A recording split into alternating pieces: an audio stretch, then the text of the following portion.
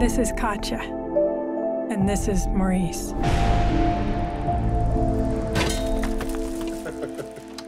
Tomorrow will be their last day. It was about a year and a half, almost 2 years from the inception to completion. Our kind of key core crew were our two editors, Aaron Casper and Jocelyn Chaput, my two producers, Shane Boris and Ina Fitchman, and our two executive producers, Greg Boosted and Jessica Harrop. We were thrilled to work with Miranda July as our narrator for Fire of Love.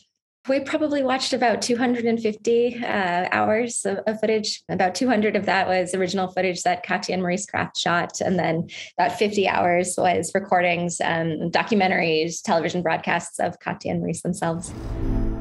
They will leave behind hundreds of hours of footage, thousands of photos, and a million questions. I love this documentary. I did not know about the Craft story. What was it that appealed to you about them? First, it was their spectacular imagery that they captured. Just the way that they depicted the volcanoes through the camera was unlike anything I'd ever seen. They dared to get so close, and their love and passion for their subjects was so palpable coming through the lens. But it was also them as people. They're so playful, at once philosophical, so wise, hilarious. We really kind of adored them as individuals, as well as the uniqueness of their relationship. There was one line in a book that Maurice wrote where he said, "For me, Katia and Volcanoes, it is a love story." And that line kind of formed like the thesis for the film. We thought we could tell a love triangle story, a story about these two humans who also have a love relationship with a volcano. And that was both a creative challenge, but also an opportunity that seemed really exciting for us to get to tell a story about what it means to be in love with the earth. They meet on a blind date at a cafe. From here on out, life will only be volcanoes, volcanoes, volcanoes. Were you aware of how much, archival footage was out there, as well as their own footage that they'd shot in 16 millimeter film? We had heard that they had shot about 200 hours of 16 millimeter footage, but we hadn't seen much of it before. And we knew that they were celebrities in France and throughout Western Europe from the late 60s all the way through the late 80s. So we knew a little bit about them, but we had no idea until we actually started watching the footage, just the wealth of material that we had on our hands. And it was such an extraordinary journey to really get to see all the footage. Many people don't know that, that 16 millimeter footage came without sound or even explanation, and it wasn't in some order. Talk about navigating your way through that. Yeah. So first, I worked with two fabulous editors, Aaron Casper and Jocelyn Chaput, and together we watched just the hundreds of hours of footage and tried to make sense of all of these pieces. Because there wasn't sound, we had to do a ton of research to try to really understand what we were looking at. Luckily, Katia and Maurice provided that information for us. They authored nearly 20 books. There's many biographies about them. There's documentaries that had been made about them, about when they were alive. But we tried to rely actually on some of the tropes and hallmark style of the French New Wave as a guide. The French New Wave very much formed the cultural backdrop when Katia and Maurice were coming of age. But one of the hallmarks of that aesthetic movement was associative editing. And for us, when we had all of these pieces from all around the world, beautiful imagery, but a lot of times we would be met with juxtapositions that didn't quite make sense to us.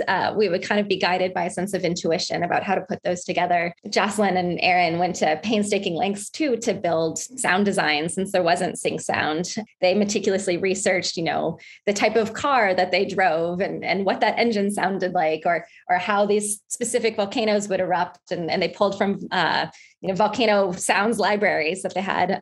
So they really almost did kind of like an architectural job building these very layered sequences of sound, understanding the narrative potential and then absolute need for sound in telling the story.